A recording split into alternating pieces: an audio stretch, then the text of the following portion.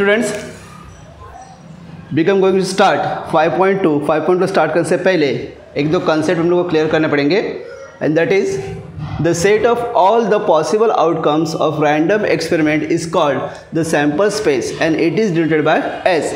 कोई भी एक एक्सपेरिमेंट है, एक्सपेरिमेंट मतलब क्या कि जैसे थ्रोन 2 डाइस या फिर थ्रोन 2 कॉइन्स, एक कॉइन उड़ाया, 2 कॉइन उड़ाए, 2 डाई हम लोग ने रोल किए, ये क्या एक्सपेरिमेंट, तो उसकी पॉसिबिलिटीज़ क्या है। तो वो जो एक्सपेरिमेंट है वो एक्सपेरिमेंट करने के बाद उसके आउटकम्स मतलब जो रिजल्ट आएंगे, वो रिजल्ट जो हम लोग लिखेंगे उस सेट को हम लोग कहेंगे सैम्पल सेट, उसे हम लोग कहते हैं sample set and it is denoted by S. It is denoted by S. जैसे तुमने एक कॉइन टॉस किया, तो उसमें क्या आ सकता है, एच आ सकता है या फिर टी आ सकता है, मतलब हेड और टेल आ सकता है। तो तुमने क्या किया, एच और टी लिखा, ओके। तो उस सेट को हम लोग कहते हैं सैम्पल सेट। और ये सैम्पल स्पेस जो होता है, सैम्पल स्पेस हमेशा कर्ली ब्रैकेट में लिखते हैं। सैम्पल स्पेस को क्या कहते हैं, हमेशा कर्ली ब्रैकेट में लिखते हैं। लास्ट 9th स्टैंडर्ड में तुमने सेट लेसन देखा होगा, ये लगभग कुछ ऐसे ही है, समझ में आया। तो हमेशा क्या कहते हैं उसको एस में डिनोटेड करते हैं। Each element called sample point, उसमें जो भी एलिमेंट्स है जैसे एच और टी आया तो एच और टी को हम लोग क्या कहते हैं, सैम्पल पॉइंट कहते हैं। क्या कहते हैं उसको, sample point. Number of elements of sample space denoted by N of S. जो नंबर है मतलब कितने पॉइंट है उसमें, 1 आए, 2 आए, 3 आए, 4 आए, 5, 6, 7 जो भी है, तो उसको कह सकते हैं नंबर ऑफ एस। ये समझ में आया, ओके। 5.2 के लिए बस हम लोग को इतना ही काफ़ी है समझने के लिए, right. Now we are going to start 5.2। 5.2 में फर्स्ट क्या है, देखो first question is for each of the following experiment right sample space and number of sample point, मतलब एस लिखना है और नंबर ऑफ एस लिखना है। First question is 1 coin and 1 die are thrown simultaneously. एक कॉइन और एक die दोनों को साथ में क्या क्या है, थ्रो किया है, राइट। अब जो डाई होती है, लूडो खेलते हैं तुम लोग, हम लोग लूडो खेलते हैं ना, तो लूडो में जो डाई होती है उसके ऊपर कितने नंबर होते हैं, लास्ट नंबर क्या होता है उसके ऊपर, 6 के आगे होता है क्या, 7 8 नहीं, मतलब 1 2 3 4 5 6, क्योंकि क्यूब है वो और क्यूब में कितने साइड 6 साइड्स होते हैं, इसलिए लास्ट नंबर इज 6। तो वो जो डाई है और डाई और एक कॉइन को क्या क्या है एक साथ में फेंका है ऐसे नीचे, तो उसकी पॉसिबिलिटीज, उसके सैम्पल स्पेस क्या आ सकते हैं, सैम्पल पॉइंट क्या आ सकते हैं। सी now 1 coin and 1 die are thrown simultaneously, therefore solution is H1 आ सकता है, मतलब हेड और 1 आ सकता है, हेड और 2 आ सकता है, हेड और 3 आ सकता है, हेड और 4 आ सकता है, हेड और 5 आ सकता है, हेड और 6 आ सकता है। मतलब कॉइन के ऊपर हेड और डाई के ऊपर 1 2 3 4 5 6 इसमें से कोई भी नंबर आ सकता है, समझ में ना। हेड और 1 2 3 4 5 6 इसमें से कोई भी नंबर आ सकता है, या फिर टेल और 1 2 3 4 5 6 नंबर भी आ सकता है, क्योंकि हेड और टेल दोनों है ना उसमें सॉरी। तो हेड और 1 2 3 4 5 6 भी आ सकता है और टेल और 1 2 3 4 5 6 भी आ सकता है। तो ये टोटल पॉइंट्स कितने हैं, 1 2 3 4 5 6 7 8 9 10 11 12। So number of S is equal to what, 12। Number of S is equal to 12। आया समझ में। Now next 2 digit number form using 2 3 5, मतलब 2 3 5 3 नंबर है, 3 डिजिट्स है तुम्हारे पास, इस 3 डिजिट्स को यूज़ करके तुम्हें क्या करना है, 2 डिजिट के नंबर बनाने। याद रखना है इसमें नंबर को रिपीट नहीं करना है, जैसे 2 2 3 3 5 5 ऐसे रिपीट नहीं करना है, you can't repeat it. The 2 digit number form using 2 3 5।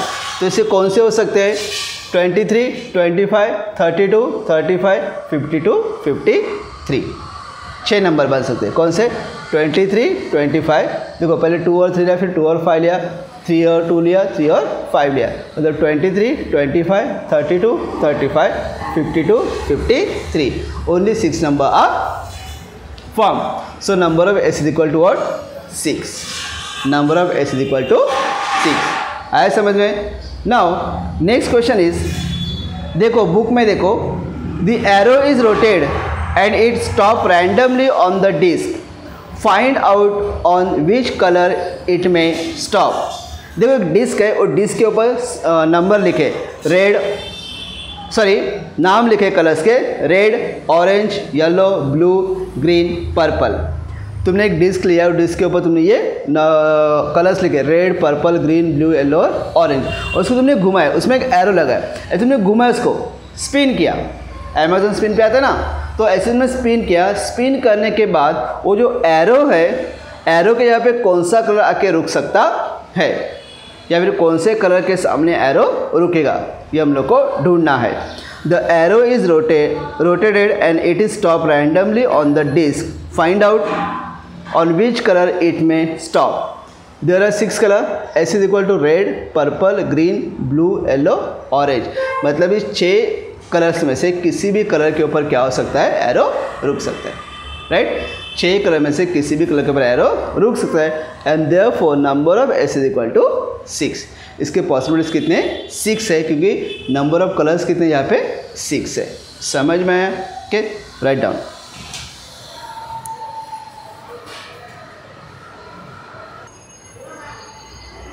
Next question number 3 is, in the month of March 2019, find the day on which the date is a multiple of 5. See the given page on the calendar. Calendar दिया है तुम लोग को March 2019, और March 2019 में 5 के multiple.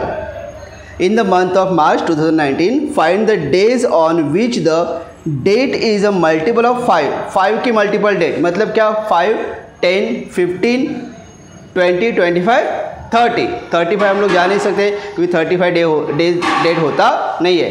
So 5, 10, 15, 20, 25 and 30 मतलब 6 days है।